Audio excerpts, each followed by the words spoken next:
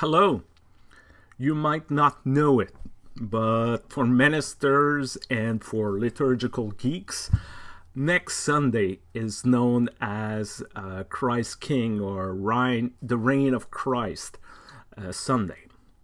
And this holy day it's interesting because it's fairly new.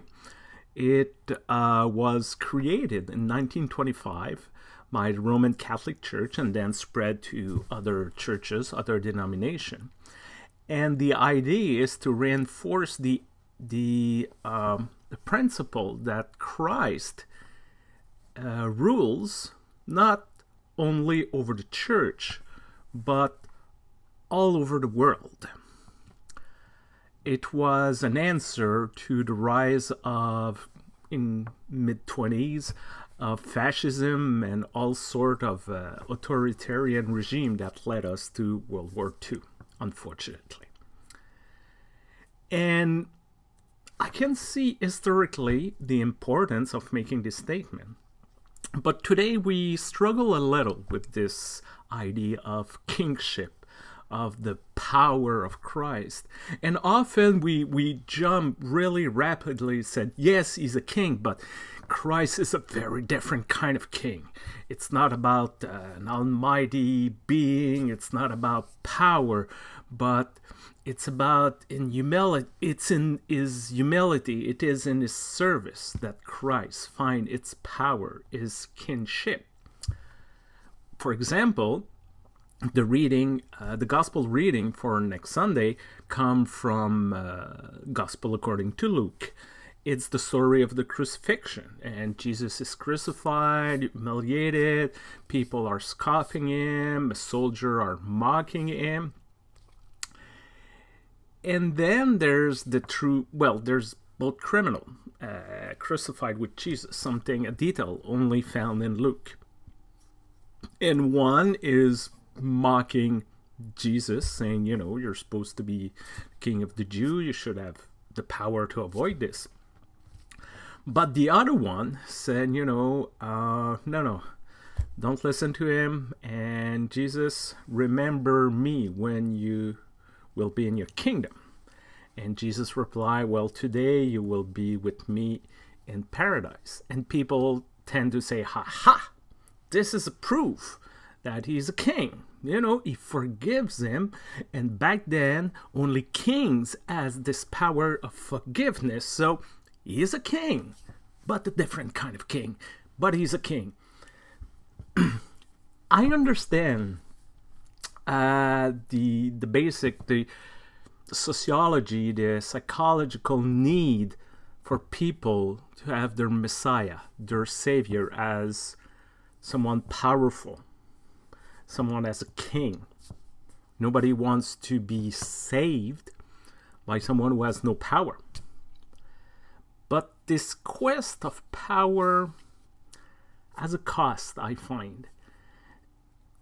Even saying that Christ is a king, but a different kind of king, you still play in this game of power exactly, and domination, and who has the real domination. The thing is, Jesus, according to what we read in our Gospels, is not someone who values power. He's not looking for power. More often than other, he will present himself as the servant, the last, the least of everyone. He's not necessarily against power, but he will denounce it when it's not used properly. But he wants something else as the way he lives his life.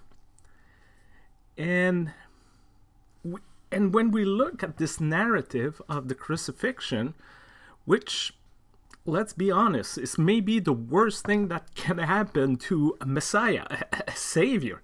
It's, once again, it's horrible, it's a humiliated thing, it's torture. And that's not what people necessarily say when they see Jesus on the cross. They don't say, wow, that's power. That's powerful.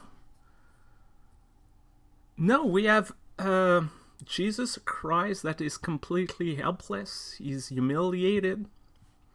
And you have this feeling through his life he was by moment resourceless. He was abandoned by his disciple, misunderstood. And maybe what's getting our attention is he does not give up. He kept going on. He has this determination, this profound belief about this crazy project of this realm of God on the earth. And he never missed an opportunity to talk about it, to promote this idea, to reaching out to someone. Even on the cross, he's reaching out to someone. And not necessarily always looking for the mass to create this great movement to overthrow Caesar. To most often we witnessing him reaching out one individual at a time, focusing on the person in front of him. And this kind of attitude, this kind of way of being, I guess, convince people more than all the titles, all the power we can give him. It's maybe that reason I struggle so much with this kind of holiday, the reign of Christ, Christ the King. Because I have the feeling that by doing so we play in the game of empire, of the rest of the world. While Jesus, it was all about less power, more fragility, more authenticity. And I hope we can reclaim that. As in the Western world, we are out of Christendom, where we were in power, and sometimes it's the, how can we get back to there? Said, no, that's where we made our worst mistakes. In Christendom, when we add this power, maybe it's time for the next, maybe centuries, to follow Jesus in his fragility, and this, to be less and not more. Once again, thank you very much for watching.